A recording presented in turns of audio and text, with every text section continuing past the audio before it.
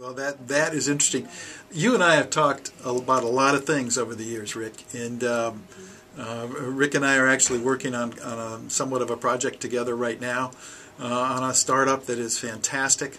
And that person actually called me or emailed me and said he could not listen to today's show. He's going to listen to it as it's podcasted. But he wanted to ask the question, and that I always want to ask, and everybody asks me.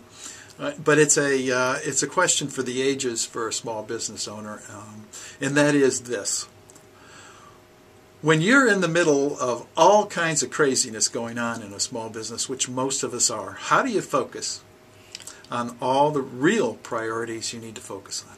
Well, I think that you need to step back and kind of see the forest through the trees and really look and say, what is the most important things that I should be doing? A business owner can probably spend 24 hours a day, 7 days a week, 365 days a year at work if they wanted to. That's not the recipe for success. You need to focus your time on the things that are important. In your company, it may be that you have sales. You may have a production problem. You may have financing that you need to get done. You may have employees you need to hire or fire or mentor or whatever you need to do. You need to find out what the most important things are for your business and then focus on those, and either defer some of the other things or delegate them to somebody else. That's often easy to say and hard to do because you and I have both been there before.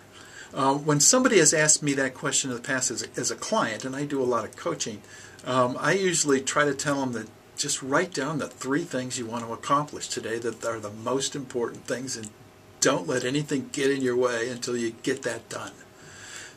Again, that's hard to do, but a business person today who focuses on the most important things is going to win.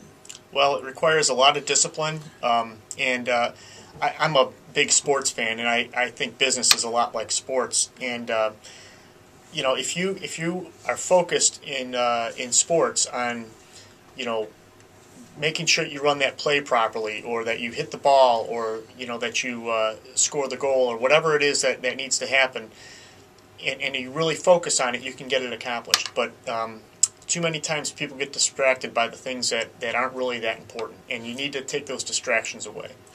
And it's really interesting. I know that when I was running a business, I had the same problem, but sometimes it was easier to handle the other things when you should be handling the harder stuff. Well, it's a natural human tendency to shy away from the things that are difficult, but you need to still stay focused on it.